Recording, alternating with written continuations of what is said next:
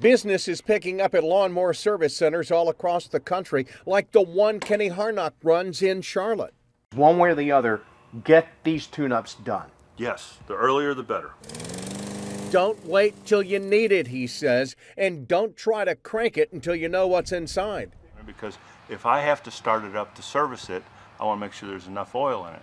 And enough clean fuel that hasn't sat in the tank since last fall. The fuel in there may be stale, and trying to start it up will circulate it through the gas lines and through all the starting parts, and it'll make it much harder to deal with. Paul Hope at Consumer Reports just wrote about getting yard gear ready for spring and summer use. He and Harnock say draining the old gas might be necessary, especially if it has too much ethanol in it. And ethanol is really hard on the engines of outdoor power equipment. The ethanol is an alcohol, dries up your skin, dries up all the rubber products inside the motor.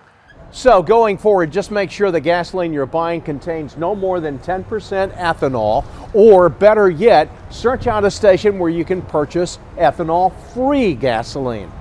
Both also advise using a small engine fuel stabilizer to help keep your yard gear working from spring through next fall.